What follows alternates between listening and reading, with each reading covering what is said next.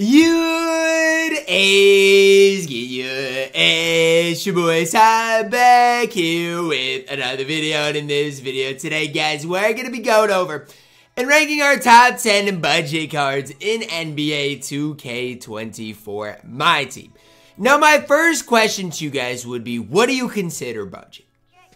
I came to the conclusion that less than 15,000 MT it needs to be considered budget, because it is so hard to pay 20,000 MT for budget cards. When you're talking about budget cards, you'd have to go 25,000 MT if you want to start talking about the amethyst that I really like. So if you want to, again, if you want to start talking about some of the better amethysts that we've gotten recently, like Anthony Black, Peyton Watson, those type of guys, you're looking at above 20,000 MT. And for me, I cannot count that as far as budget, guys. So I went with 15,000 MT, and not including free cards, these are my top 10. We're going to start it off at number 10 with Mitchell Robinson. Now, if we're talking value, Mitchell Robinson's got to be top 5 as far as value cards in my team.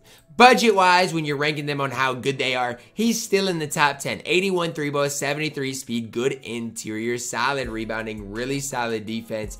I mean, the card can go out there and compete. If you need a center to start your squad, this is the card I recommend picking up, because for 3,000 MT, you're not going to get better than Mitchell Robinson. You're not. It all starts and ends with that release. Has such a smooth release. The Mitchell Robinson base so good this year. It's why I think Taco is going to be fantastic down the road. But I mean, there's just no flaws. Defensively solid, offensively can stretch the court, can shoot the ball. He comes in at my number 10. At my number 9, another really cheap guy, Emerald Dyson Daniels.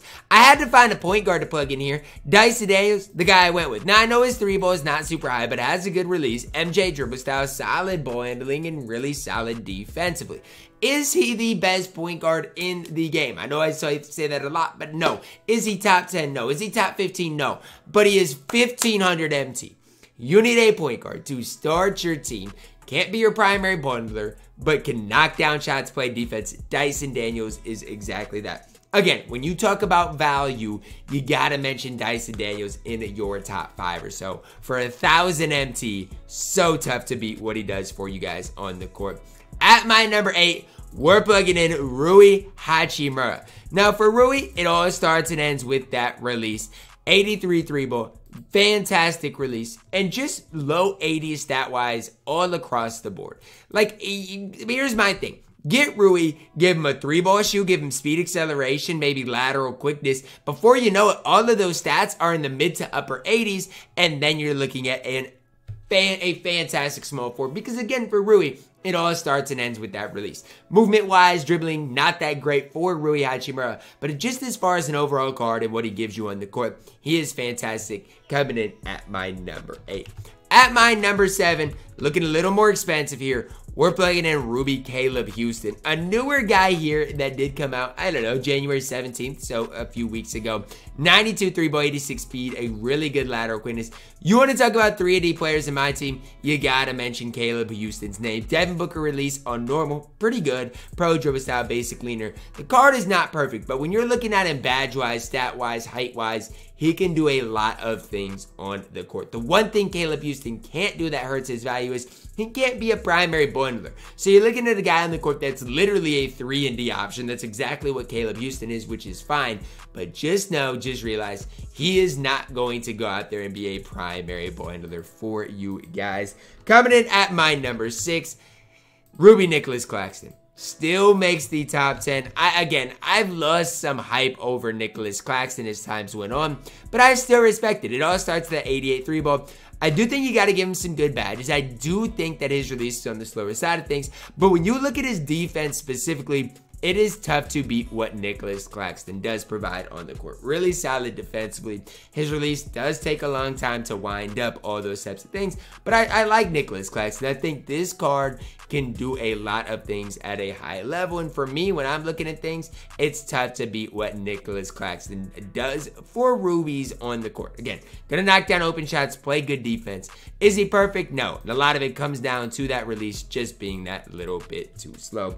Cracking our top 5, we're plugging in Isaac Okoro at my number 5 here. Now, Okoro, one of the newer cards that did come out. I have no issues with the card. Release-wise, fine. Speed, good. Defense, good. My thing with Isaac Okoro would be this. He just doesn't do anything on the court that is just like next level good. And maybe part of my problem is I'm comparing him a lot to Peyton Watson, and that's just not fair. But a lot of shooting guards are taller. A lot of shooting guards can be your primary. And I know Okoro can probably be your secondary. But when you're looking at a primary, I know he can get it, but doesn't come with unpluckable. He doesn't even come with, you know, some of those other badges that you might want, which hurts the card's value. I know he's going to shoot the ball well. I know he's going to play defense, has great hotspots. I really like Okoro, but he's only 6'5". I don't know, maybe I need to see more with Okoro. I got him on my No Money Spent squad series, and I still don't know if I'm using him a ton. And maybe I just didn't have success in my first game with him and should have gave him another try. I don't know. You guys can let me know down below in the comments. I like Okoro. He's at my number 5. I just don't think the card is better than this guy right here. And Brandon Miller at my number 4. Now, this is a personal preference one for me to have Brandon Miller over Isaac Okoro. Two polar opposite players. And hear me out. Brandon Miller, he's 6'9". Isaac Okoro, he's 6'5". So, I mean, that's already not even fair to compare Okoro to Brandon Miller, considering B-Mill is way taller. But my thing is this. I think Brandon Miller does things at the same type of level. Brandon Miller base, good. Debug dribble style, good. 7,500 MT, hot spots forever. You're going to defend better because of the height. I just think it's tough because Okoro badge-wise is better than Brandon Miller. I think it is preference-based. For me, I thought when I used Brandon Miller, he looked better for me on the court than Isaac Okoro. I like both cards. I think both cards can play. But when it comes down to it, I do think Brandon Miller is slightly better. A card I think is better than both of them. Shout out DBG, Julian Strawther. Call me crazy. Here's what you're looking at. 6'6", 6'9" wingspan. Badge-wise, very close to what Okoro is going to do for you guys on the court. Gold limitless, great defensively, good 3-ball, AI dribble style, normal leaner, Strawther base on normal. I'm going to be honest.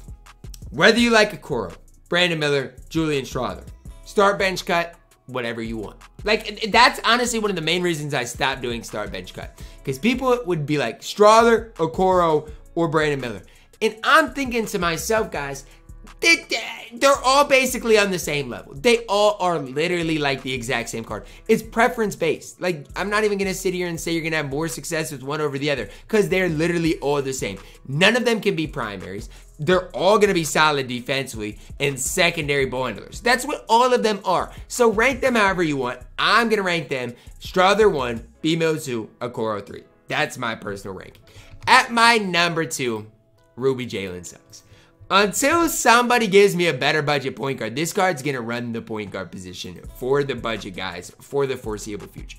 Even, obviously, look, if you're running Jalen Suggs, you should be running Franz Wagner.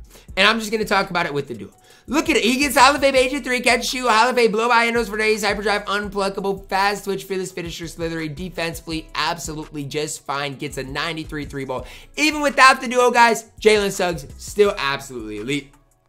Still absolutely incredible. There's no ifs, ands, or buts about it. I don't even think there's a budget point guard in my team as it stands right now that's on a same level as Jalen Suggs. Tell me I'm wrong. Tell me another budget point guard that you're like, you know what? They're close to being on the same level as Jalen Suggs. Tell me.